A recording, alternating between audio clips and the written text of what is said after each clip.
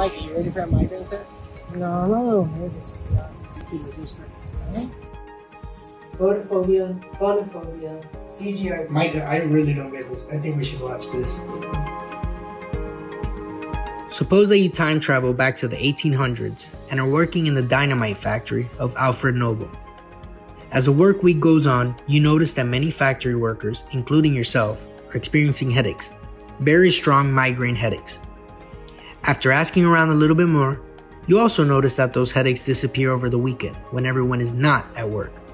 Coincidence? Maybe. Or maybe you've just discovered that nitroglycerin, the active ingredient in dynamite, is the cause of these mysterious migraines. So what is a migraine? When most people hear the word migraine, they often think of migraine as a headache. Migraine is much more than a headache. It's one of the most prevalent neurological disorders and a leading cause of disability in the world.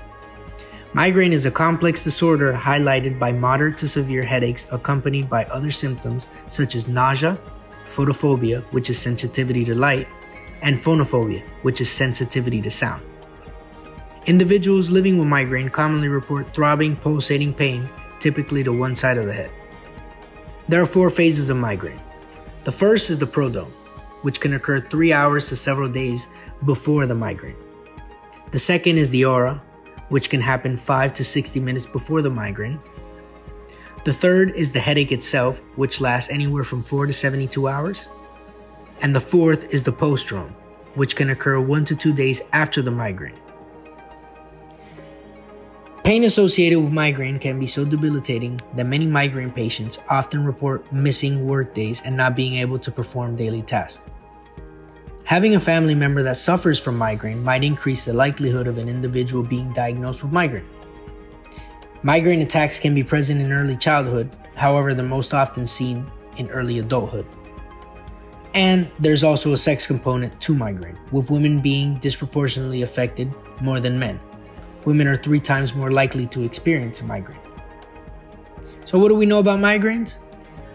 Migraines are best treated preventatively through a combination of healthy lifestyle choices such as proper sleep and nutrition. Animal studies have shown us that calcitonin gene-related peptide, CGRP, and nitric oxide donors, like nitroglycerin from our dynamite story, are well-documented migraine triggers. CGRP monoclonal antibodies are medications that target CGRP and CGRP receptors. Triptans are another class of drugs used to treat migraine. These drugs act on serotonin 5-HT receptors. While these are powerful tools for treating migraine, at best these medications are effective at treating 50% of the patient population.